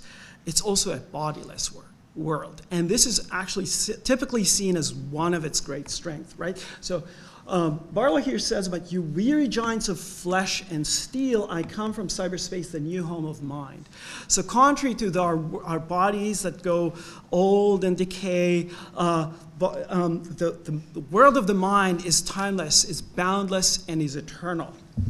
And if you say that, well, this is old stuff, no one will say this anymore, well, here's a book just published last year about the metaverse. Exact same thing. We've always wanted to see, feel, and understand more than we do. And in pursuit of these goals, we have consistently tried to transcend the limits imposed on us by biology and geology. And another quote from the same book, making exactly the same point, right? So with the metaverse, there's still this new optimism that finally we will have this internet that will give us what was promised to us in 1996 and we never got. But maybe that's actually the problem. Because one thing that scientists have come to see is that human cognition is embodied. Now, what is embodied cognition? That could be a topic for a 2-hour conversation, a whole course. So, but if you want kind of the briefest version of it, I call it anti-Cartesianism squared. What do I mean by this? So if Cartesianism, Descartes was the idea of the body and mind are completely separate, dualism. So the first stage was to say the mind is the brain. So that's the first embodiment of our mind. But the second stage is to say, actually, our mind is in some respects in our body. And there are many ways of seeing this. There are people who looked at the way our metaphors work, for example, and they noticed that so many of them have a spatial element to them. We progress towards goals, and we go up when things are fine, and we go down when things are bad, and so on. Here, I want to talk about the idea of social cognition. And social cognition is many things. Not all of them are related to our bodies. So there's a big list of aspects of social cognition. Not everything is embodied. And if you look at the list of things that are social cognition, it's good that if we disembody ourselves, maybe some good things will come off of it. Prejudices and stereotypes that may come from the fact that is an aspect of our social cognition, and maybe a disembodiment will reduce the extent of that.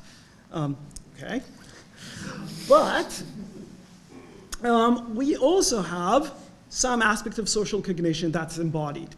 And there's really interesting research about this. The way that when we see someone's face, many times people respond with adopting the same facial features. And that in itself may also cause a mental state. So you can see here the way our social embodied cognition works. So we see something and we imitate the facial expression, and that gives us this social state.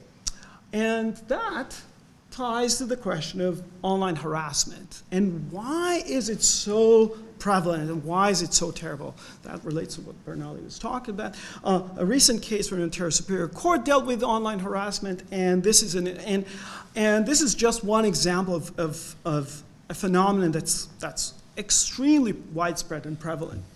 And when we ask why it happens, there are several reasons: anonymity, the fact that often it's de-individuated, it's groups that kind of pile on together, but also the fact that we don't have these bodily cues that we get in the real world, the disembodiment of the internet. And so how do we re-embody our online communications? Well, so one thing that we do is we use emojis, for example. And emojis get a bad rap, but actually, yeah, okay, it's 15 seconds of video. Oh, it's not working. Oh, it is. No, okay, we'll skip that. So basically in this video, which you can hear, and I tried to make it only the last 15 seconds, they say, oh, in the future, we'll have emojis as New York Times headlines. And she kissed you back. And there we go, just less than a month ago. We have an emoji as a New York Times headline. Where you eat. No. Yeah, we love this restaurant. You're never going to be able to come back. Inevitably. And of course, now we have advanced emojis, which are ways of embodying our conversation online. And maybe the metaverse could help with that. And ironically, it could do this exactly if all those predictions about this bodiless world are actually proved to be wrong. Exactly if the world that we envision will be more like the real world. Fortunately for this, the metaverse will have to look better than this. And I'll stop here.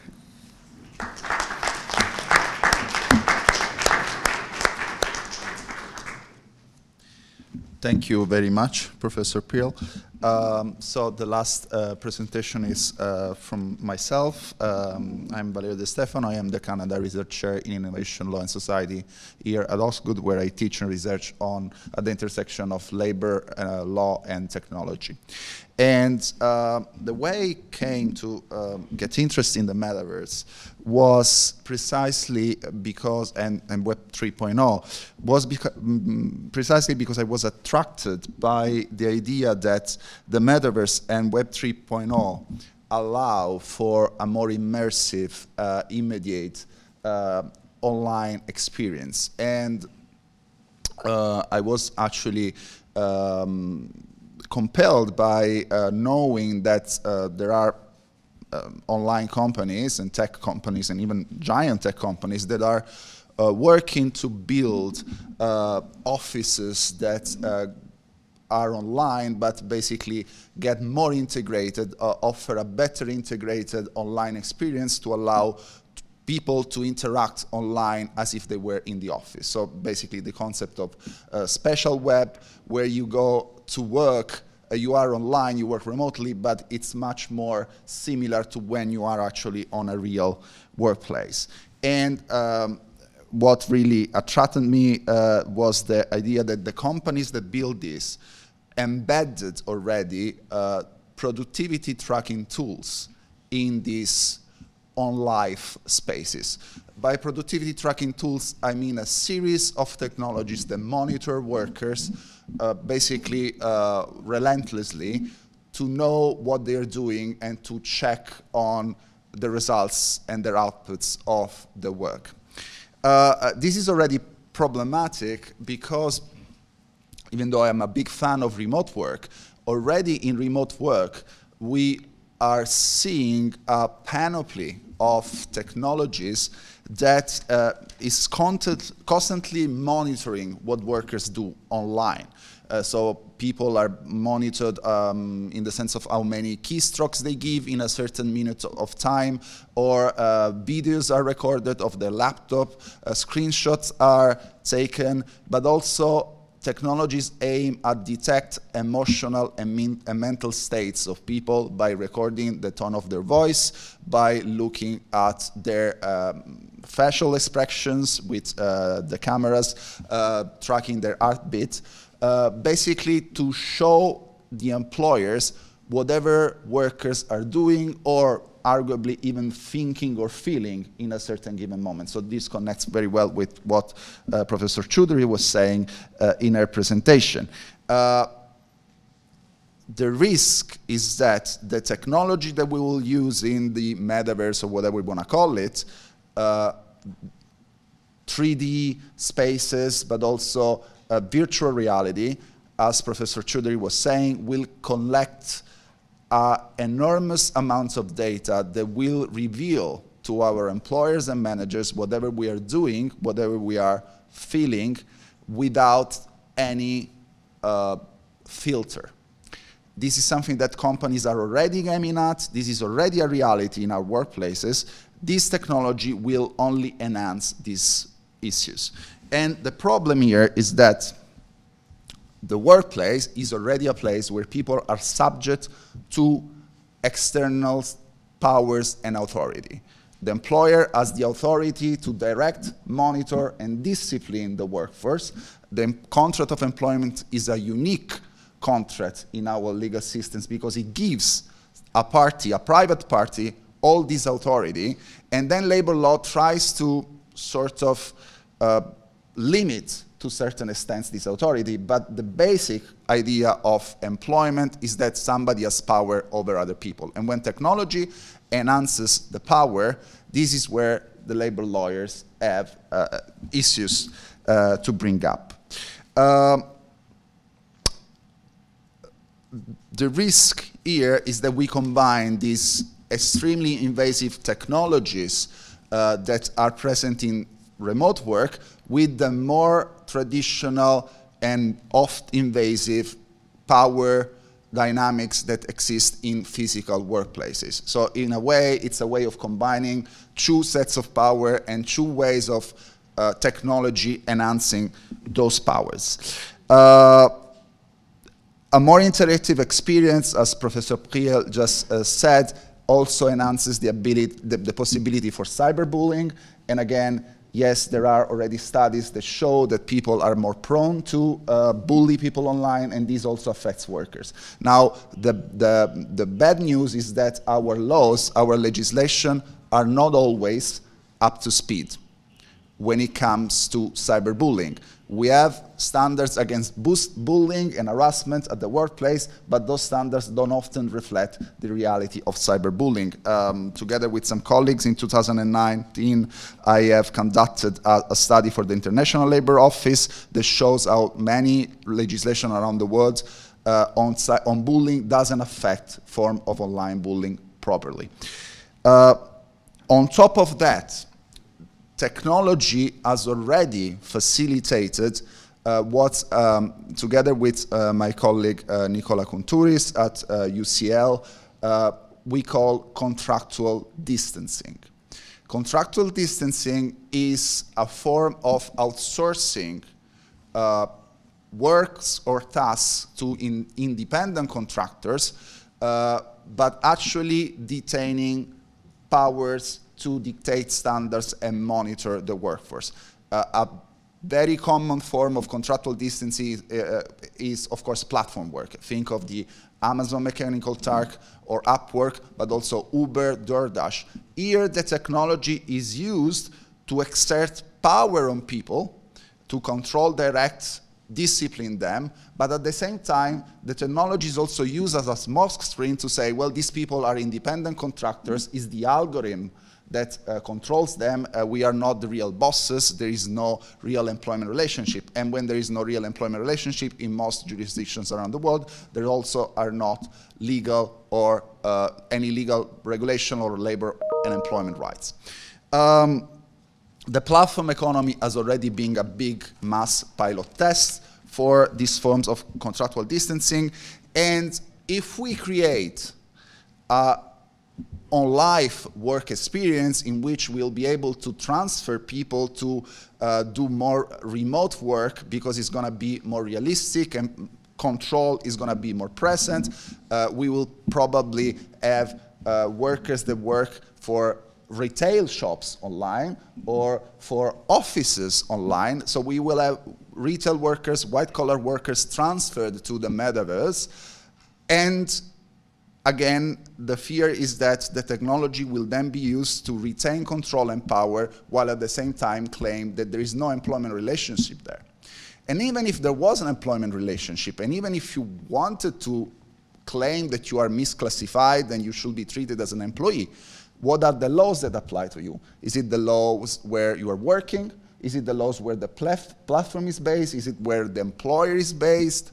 What are we talking about here? And again, this is not a new problem. With platform work, when it's executed online, we have exactly the same issue. What are the laws that apply to online work, to the Amazon Mechanical Turk? Is it the law of where the person is based? Is it the law where the customer is, where the platform is? There is no clear standard on that in most of the cases. So all these problems will be enhanced and augmented as the more the technology progresses if we don't do anything about it. And again, someone has mentioned the Wild West before, and platform work was precisely a way, especially online platform work, was precisely a way to exploit the fact that the internet, when it comes to labor and employment protection, is a sort of Wild West. So the first thing that we have to think about is to think of an international convention on conflicts of laws that will regulate what kind of laws apply and what regulation, what labor and employment regulation will apply to work that is conducted online. This is largely overdue. On top of it, we need better standards protecting people from invasive and excessive forms of monitoring and surveillance. There is no justification for any technology that allows your employer to know what you're thinking, what you're feeling through your eye movement or through your heartbeat. This is something that we have banned in the past. Think about the idea that nobody can be subject to the truth machine at work unless they work for the CIA. There is no reason to allow this to happen through virtual reality or through other systems that are already in place in our workplaces. Better and updating our regulation on violence and harassment at the workplace to bring fully cyberbullying in is another step that we definitely have to take. And finally, we should move towards a more universalistic approach to labor and employment protection. The contract of employment based on subordination is probably not the most adaptable legal tool to take care of the fact that people work today in ways that are different from when the contract of employment originated. We should probably dispense with the idea that we only attach rights to subordination and to control, and we should go towards a more universalistic approach that protects people that work just because they are persons that work for other entities. And with that, I stop. Thank you very much again. So we have some time now for Q&A, both here in person and online.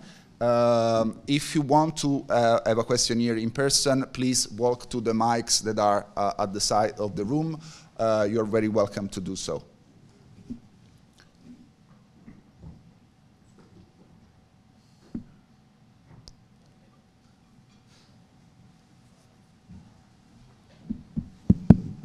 Hi. I just want to find out whether you have encountered issues related to criminal liabilities arising from the metaverse and how they have been dealt with. Thank you. Can you go back? Can you help me describe the kind of crime? Yeah, so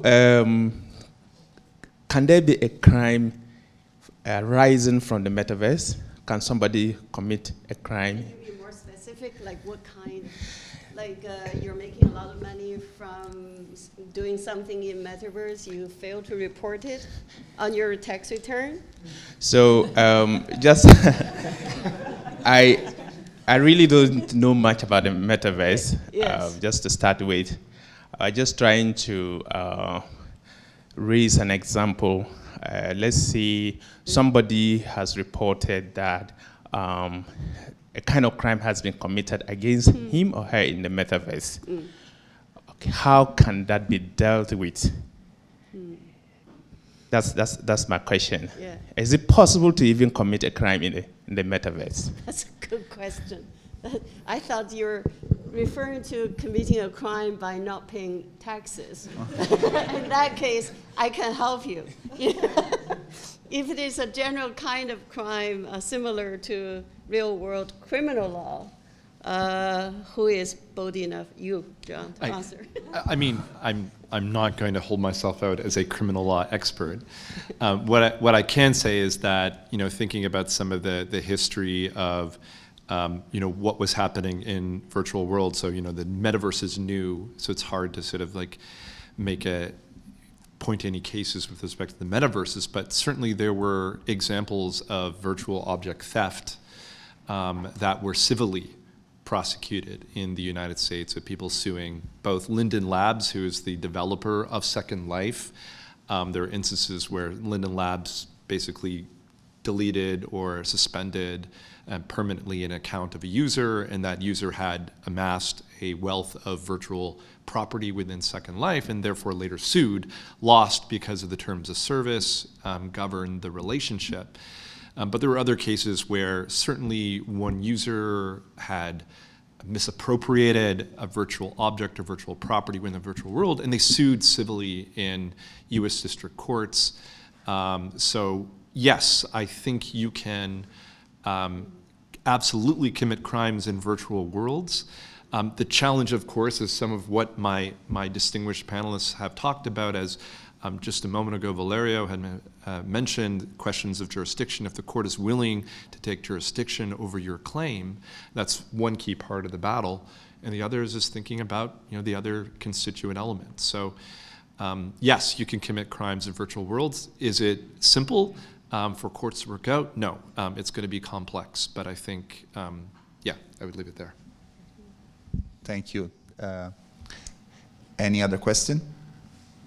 That was a great question, by the way. Yes. Hi, so we know that technologies do embed ideologies. Like in your experience, like broadly speaking, does law tend to mirror that ideology or counter what the ideology is embedded in the technology itself?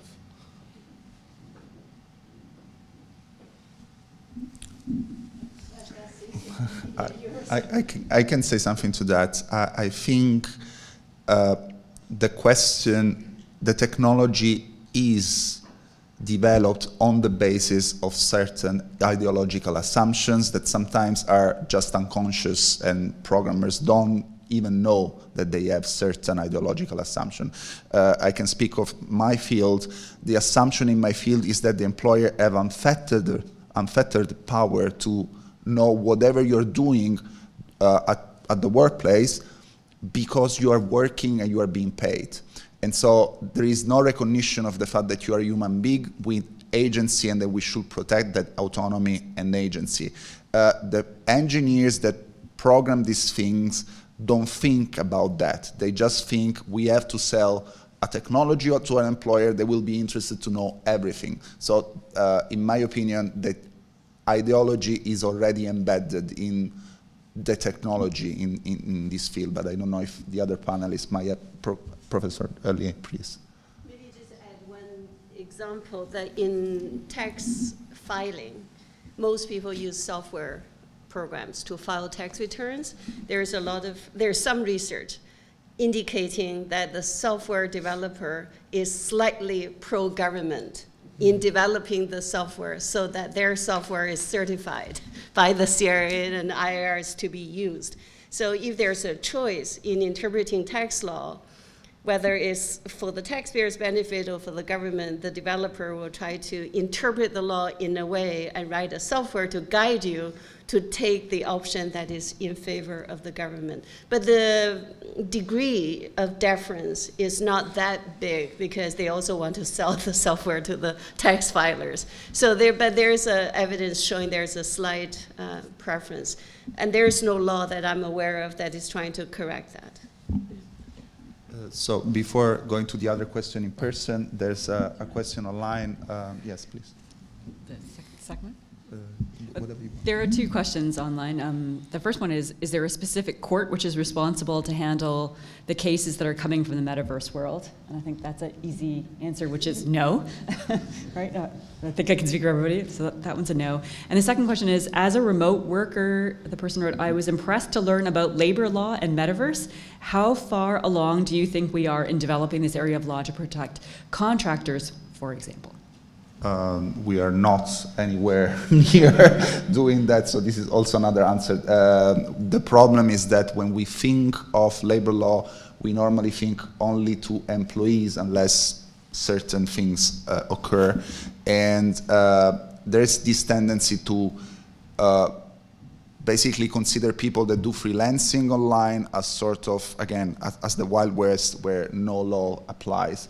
So that is a big challenge. There are some proposals around the world to better regulate online platform work, but they are still normally conceived as if they were applying to the real world. I use this very bad expression, to the physical world. So we are actually very far behind on that. Do you mind if I of course. add something to that? Just coming back to the first question, actually, I mean, so Facebook currently has the Facebook Oversight Board, which is typically analogized sometimes to sort of a Facebook Supreme Court. So you can imagine maybe that Facebook might constitute a similar body to deal with disputes arising within the metaverse. Maybe, maybe not. It doesn't exist right now. I just wanted to add one additional sort of response to the last question about values and ideology and I think design. And I think one of the other insights from early scholarship and early experience with the internet and platforms is, and it's a great question because it goes to questions of design and ideology, and I would say that the ideology, of course, in the metaverse is going to be capitalism. But what AI systems and machine learning systems bring is a new dimension, an interesting dynamic where if you have an algorithm, a machine learning algorithm that is designed to maximize profit, it may end up manipulating and exploiting consumers who are engaging with the platform and in that algorithm, even if it wasn't designed for doing so. And there's research that showed that fact when it comes to machine learning dynamics. So even what the designers might intend may not be the reality for the systems you'll interact with in the metaverse. Thank you. Yeah, hi. Can you guys hear me okay? Great. Thanks for doing this. Really enjoyed the panel. Thought it was interesting and really insightful. So my question's in relation to the Nike and StockX claim and then counterclaim that Professor Craig brought up. Have any of you seen either mention of hypothetical uses or actual uses by businesses using soul-bound tokens opposed to traditional NFTs to sell and maybe control their IP, so opposed to having everybody be able to sell virtual sneakers, maybe only Nike would be able to facilitate that secondary market, so to speak. I guess you could analogize that to what Ticketmaster does with select like non-transferable tickets for events.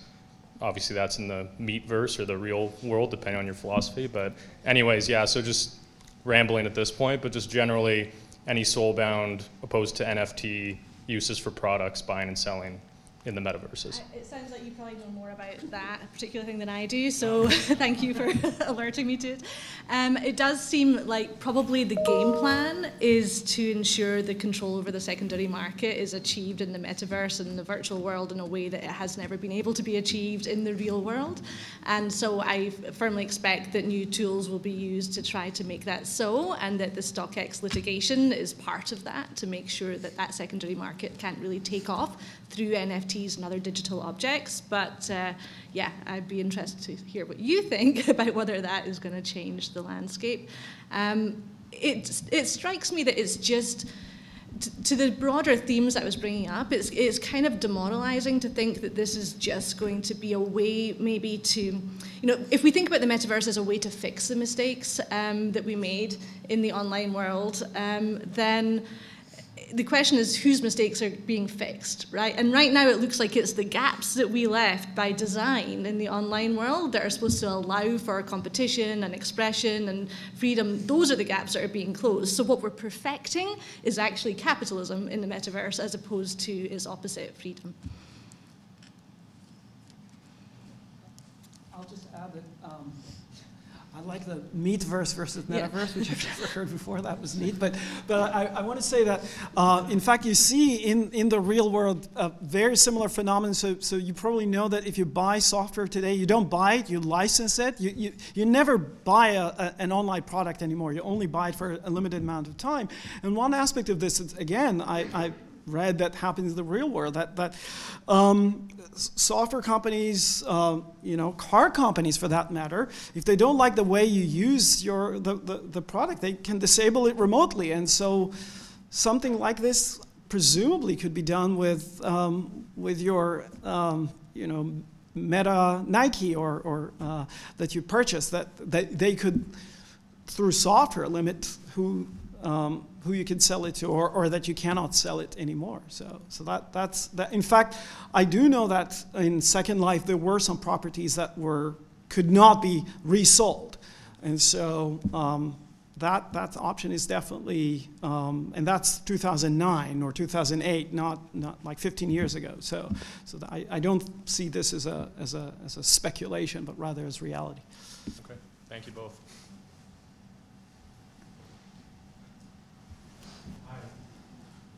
Hi. So I have one question regarding employment law, like for the metaverse and having like virtual like offices and all of this.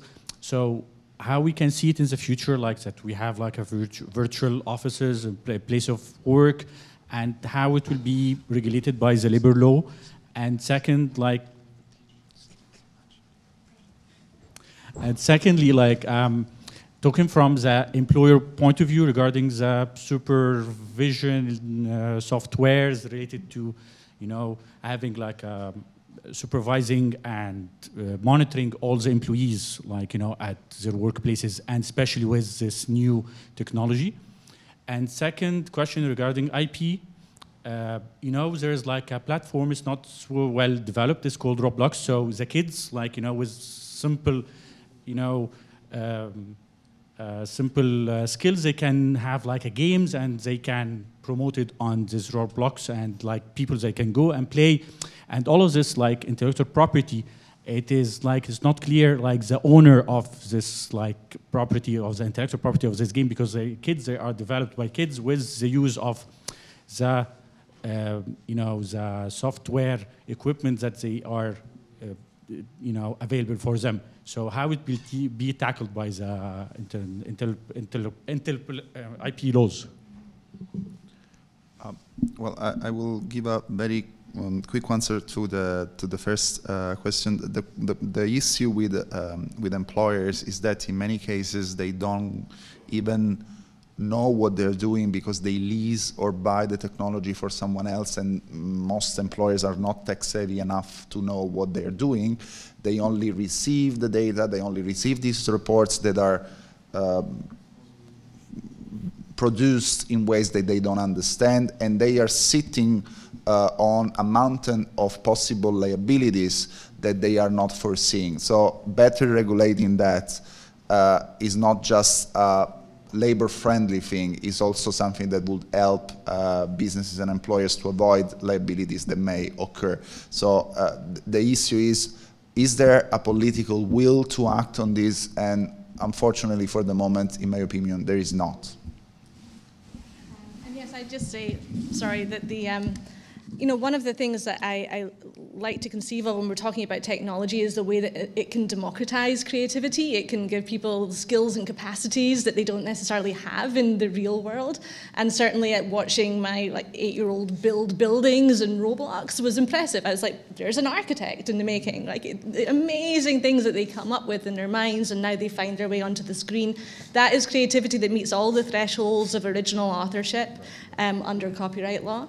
But the reality, of course, is that these are technological tools, that we find them in platforms, that their use is governed by terms of service, and those terms of service are imposed through boilerplate contract terms that people don't read.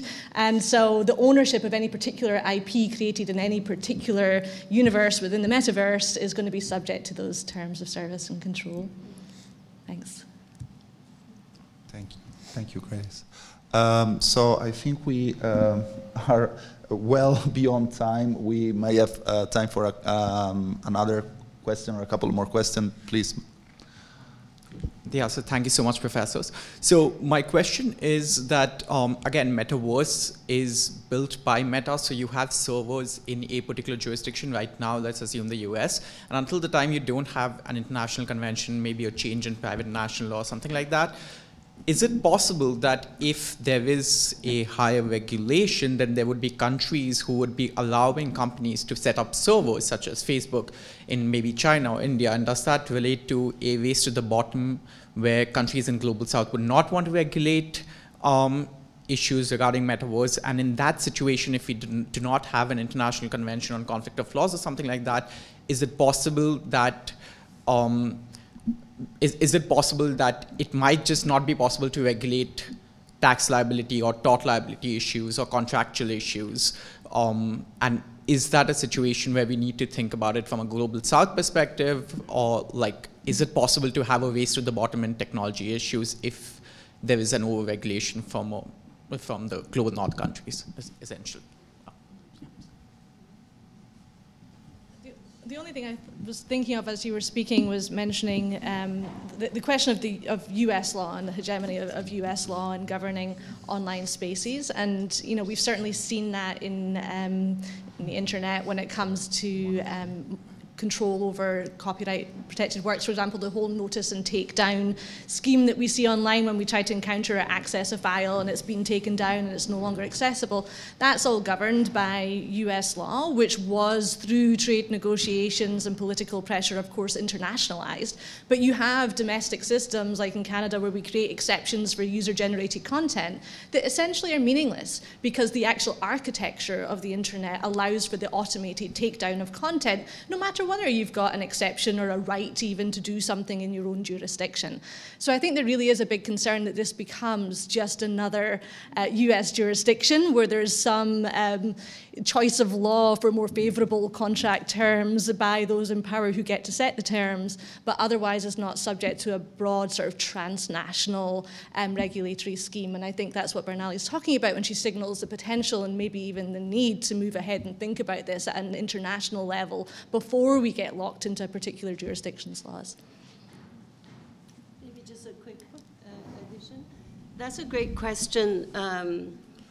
In terms of regulating this new metaverse, the OECD, the Organization for Rich Countries, has already issued some standard reporting standards for cryptocurrency. Race to the bottom is a concern. The role of the Global South in developing standards is a concern. Unfortunately, there are no good answers because the Global South does not possess the power, either technology or capital or expertise. So now, hopefully, they are involved in the process. How much they can drive and dictate is an interesting question, but there's no satisfying answer to that yet. It's up to you guys.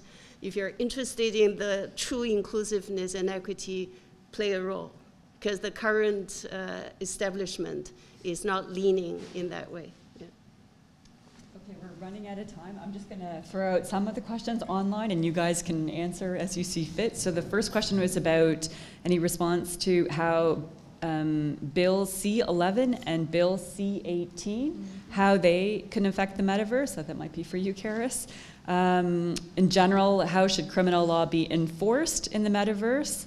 I think this question relates to that as well. Sexual harassment, how can that be enforced? There was a response to the original question about whether or not there is a court. So the answer was no, but should there be a court?